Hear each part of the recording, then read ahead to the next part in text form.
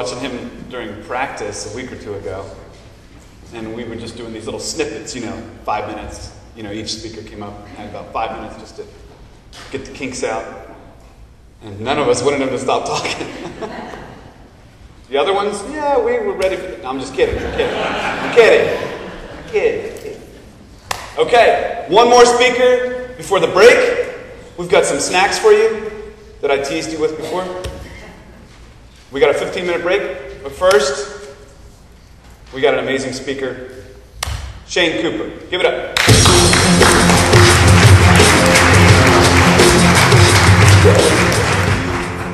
Yellow, Hickory.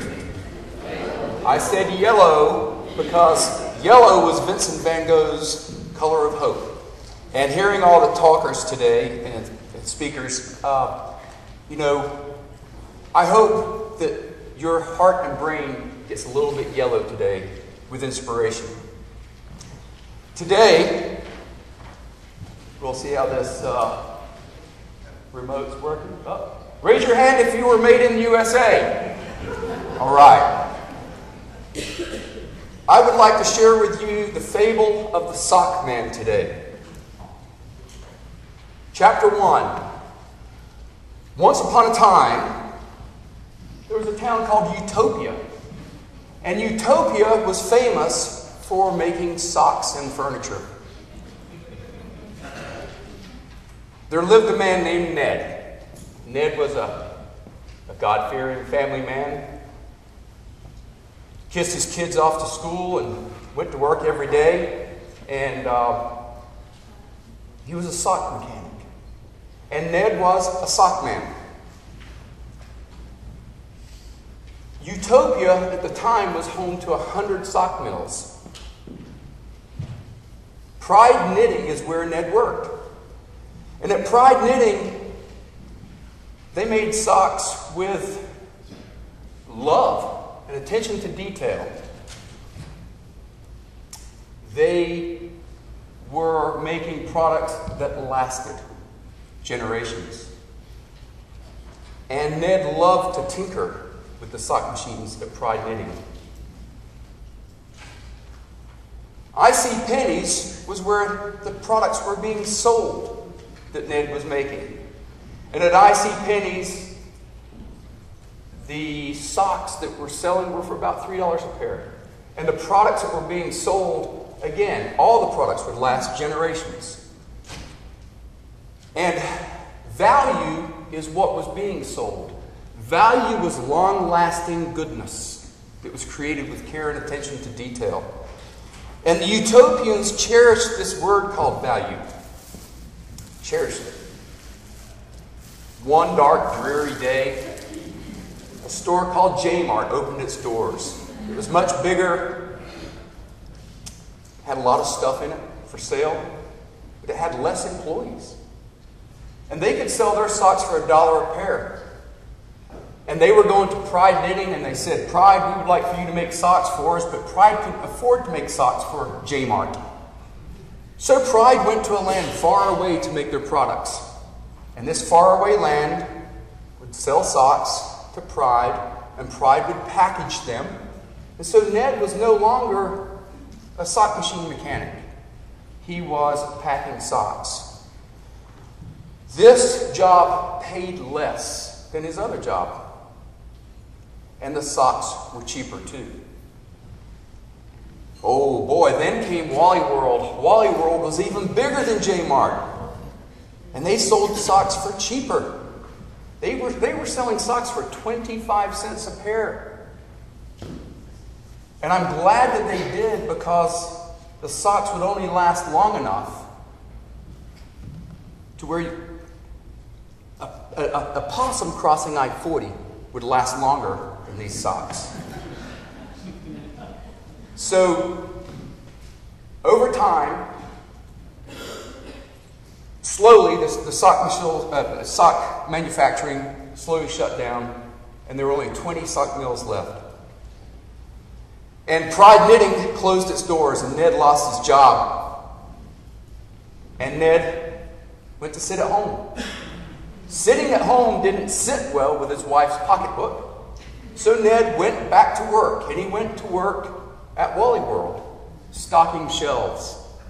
And the great thing about that was Ned had stocked shelves before, so at least he knew how. And when his toe poked through his sock, he went to Wally World and bought 4 more pair for $1. Chapter 2, A Faraway Land. What the people of Utopia did not know. Their socks were being made with child labor. The faraway land was polluting the earth. They had poor labor practices, poor labor laws. They poisoned the pets of Utopia with pet food. They even sold kids' lunch boxes with toxic chemicals. They painted kids' toys with lead paint, which was poisonous. Even the homes in Utopia had drywall made with radioactive material from faraway lands. Baby food was poisoned and tainted.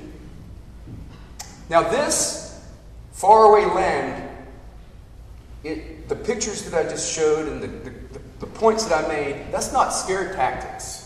That is absolute truth that's happened in the last 6 years. And Utopians stripped all their jobs, and the products that were coming into Utopia were not lasting. Chapter 3, the copycats. Chapter 3 is talking about what happens in these faraway lands. The brands that Ned made was his brand, and the faraway land took his brand from him. Without his permission, they made products with his brand. Not only products with his brand, but if you look closely at the slide, it says made in the USA. This faraway land government would not help shut down this illegal practice of pirates. In fact, they even used Ned's picture on their website and stole his image. So how can we compete if our competition has no rules? Ned? Remember Ned? Well, after the last Utopian sock mill was shut down, Utopia could not afford to pay for the water system that they had for their city, and without the businesses to help mitigate the cost. So Ned was forced to pay $10 more a month for his water bill. Blame, chapter 4. Who do we blame? Do we blame the faraway land? No, we don't blame the faraway land. We should blame ourselves. We have the power to vote with our money. We have the power to ask for American-made products. We have the power to ask for valuable products that have that utopian word value connected to them that will last. Chapter 11. Thank you. The moral of this story. There we go. This is your town, Hickory. It's not a fable. It's the truth. 60 cents of each dollar spent locally stays local. 68% of Americans say U.S. manufacturing helps with national security.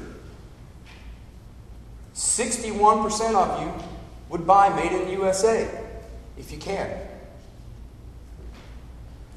We should demand American alternatives. Let's make socks that last and have that value that we all love and know. Let's make furniture that our kids fight over as family heirlooms. Made in the USA is not just a tagline. It's our heritage. Think global, but act local. It's just the beginning. It's just the beginning. Thank you.